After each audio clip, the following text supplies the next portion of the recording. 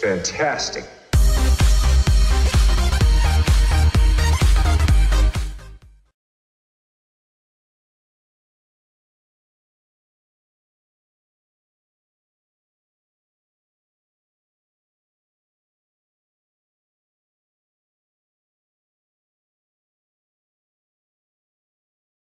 Ja, hallo und willkommen zurück zu einer neuen Spielereihe, Testserie, wie auch immer, wir gucken, was daraus wird.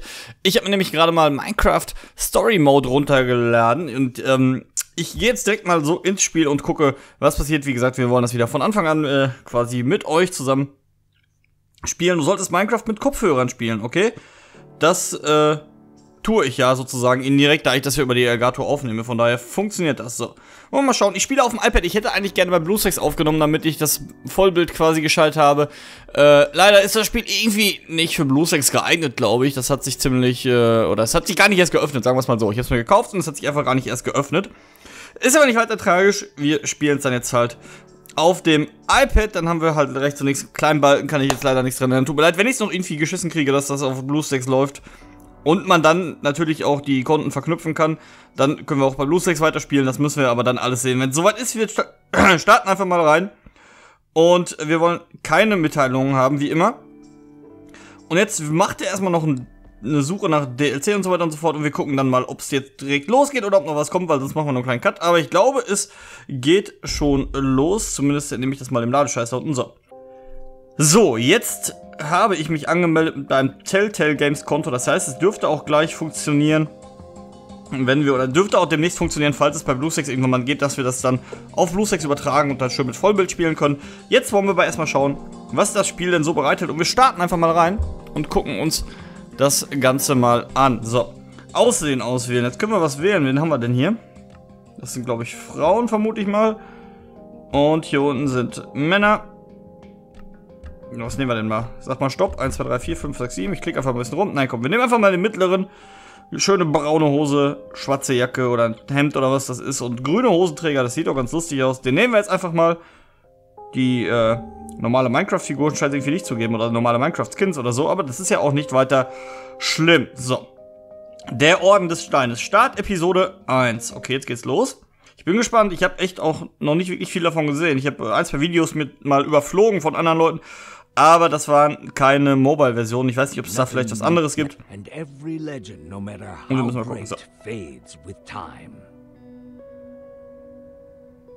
With each passing year, more and more details are lost, until all that remains are myths, half-truths. To put it simply, lies. And yet, in all the known universe, between here and the far lands, the legend of the Order of the Stone endures, unabridged as self-evident fact.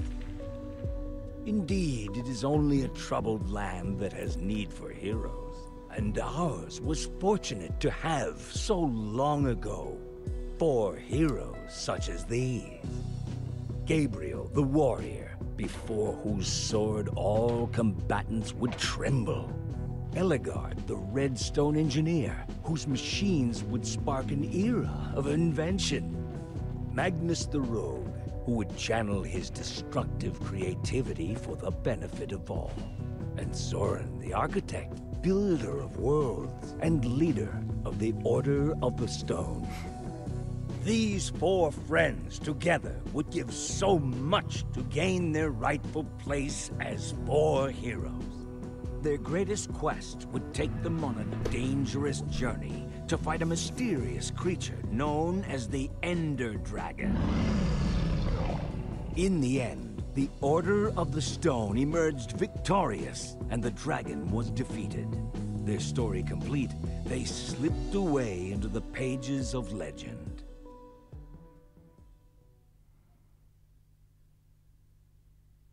Ja, also diese 4 Personen, die uns gerade vorgestellt wurden. Es geht noch weiter, okay.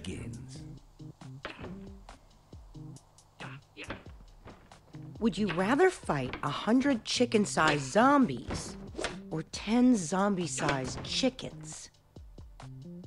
Just to be clear. Ah ja, okay, jetzt müssen wir also antworten. Ich nehme einfach mal zombie-große Hühner. they would be an abomination. Imagine their giant feet. Like I said, an abomination. So, I've got a daylight sensor on the roof. Mm-hmm.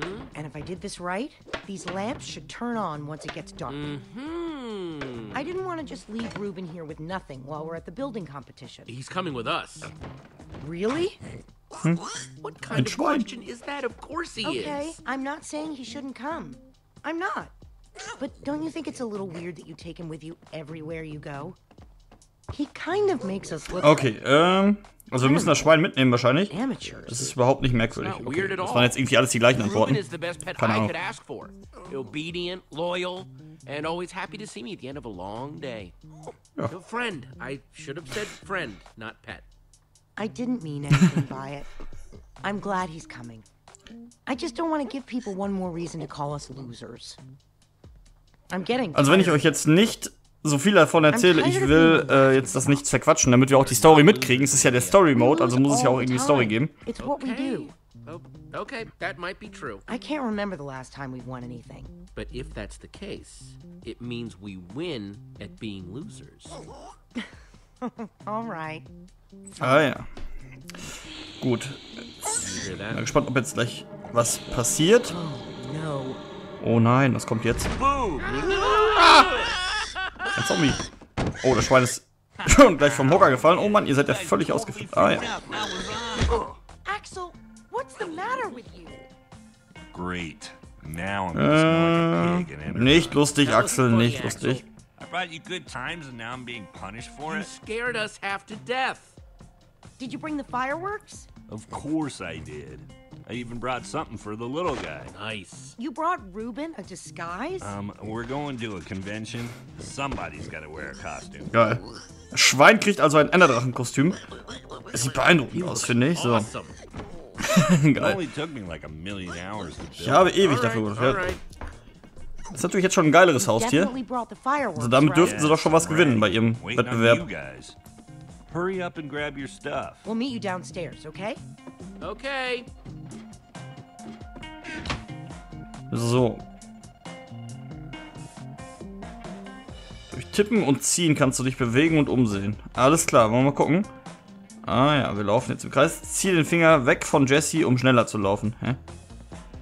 Ah, okay. Das heißt, wir können jetzt hier die Sachen anklicken. Komm, wir gehen erstmal zum Schwein. Gehen wir zum Schwein. Give me a dragon roar, Ruben. Ja, genau. That'll do, Ruben. That'll do. Alles klar. Was haben wir da? I got this stand Kürbiskopf? stiff, but don't have any armor to put on it. Maybe someday.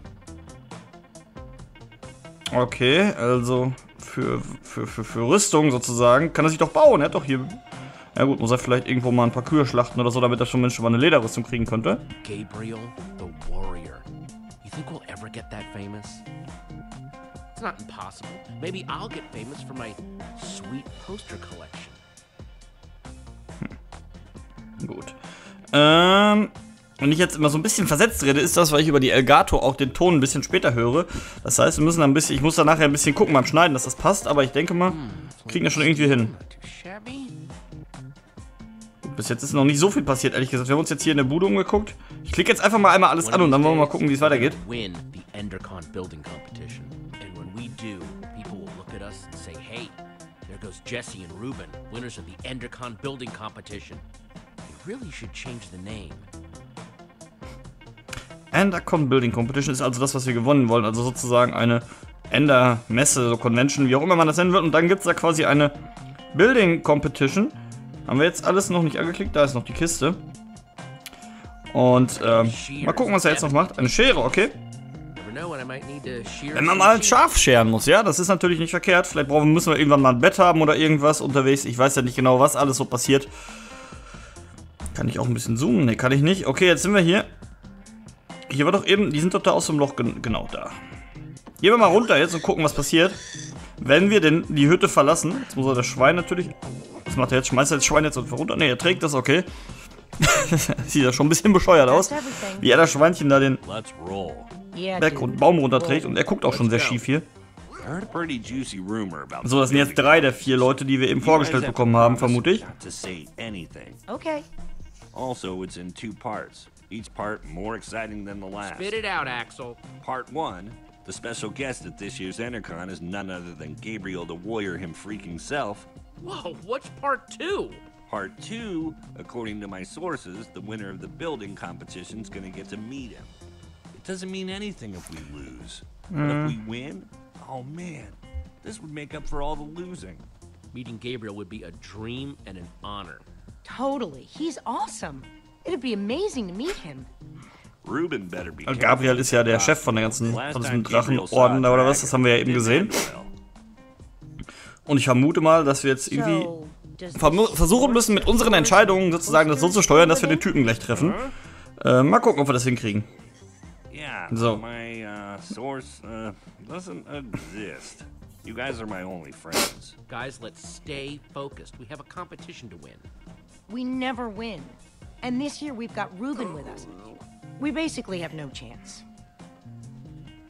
Faith, Olivia. Habe Vertrauen, Olivia. A little slice, a sliver, a portion, just a little faith. That's all we need.